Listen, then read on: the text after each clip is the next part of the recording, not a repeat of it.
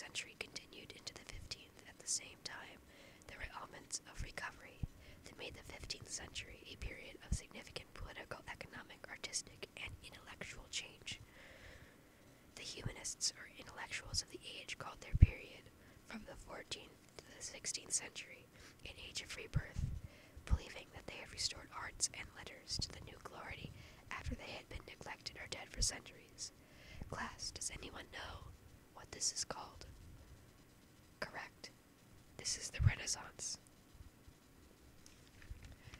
Please turn to page 314. Renaissance means rebirth. Many people who lived in Italy between 1350 and 1550 believed that they had witnessed a rebirth of antiquity or Greco-Roman civilization. The Roman Empire in their own era was a middle period, the Middle Ages, characterized by darkness because of its lack of classical culture. Historians of the 19th century later used a similar term in terminology to describe this period in Italy. The Swiss historian and art critic Jacob Burckhardt created the modern concept of the Renaissance in his celebrated book, The Civilization of the Renaissance in Italy.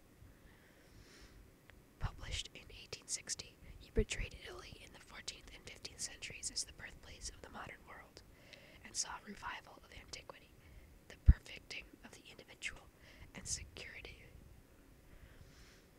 Burckhardt exaggerated the individuality and secularism of the Renaissance and failed to recognize the depths of its religious sentiment.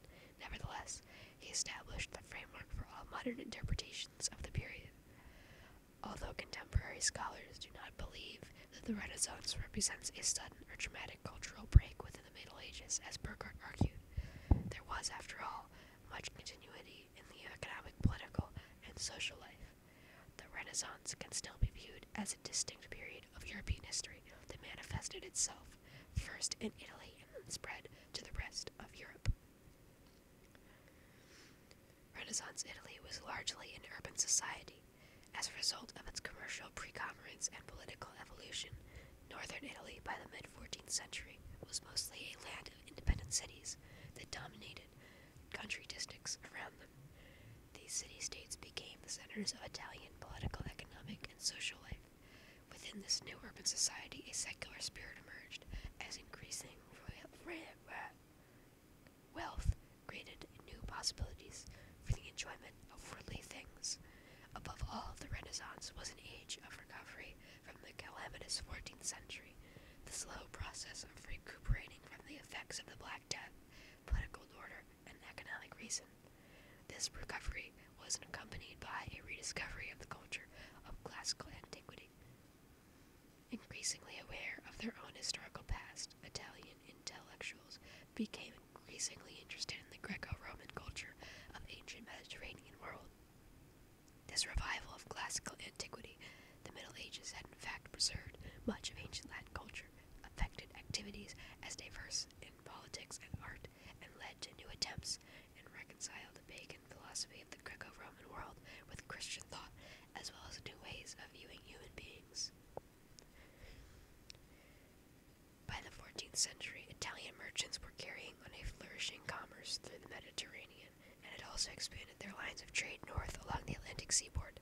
The great galleys of the Venetian Flanders fleet managed a direct sea route from Venice to England and the Netherlands. Where Italian merchants came into contact with the increasingly powerful Hanseatic League of Merchants, hit hard by the plague, the Italians lost their commercial preeminence while the Hanseatic League continued to profit. Expansion of trade. As early as the 13th century, a number of North German coastal towns had formed a commercial and military association known as the Hansa, or Hanseatic League. By 1500, more than 80 cities belonged to the League, which had established settlements and commercial bases in many cities in England and Northern Europe, including the chief towns of Denmark, Norway, and Sweden. For almost 200 years, the Hansa had a monopoly on Northern Europe trade in timber, fish, grain, metals, honey, and wines. Its southern outlet in Flanders, the port city of Bruges, became the economic crossroads of Europe in the 14th century, serving as the meeting place between Hanseatic merchants and the Flanders fleet of Venice. In the 15th century, however, slitting on the port of called Bruges to enter a slow decline. So Hanseatic League increasingly unable to compete with the developing larger territorial states. The economic depression of the 14th century also affected patterns of manufacturing. The woolen industries of Flanders and the northern Italian cities had been particularly devastated.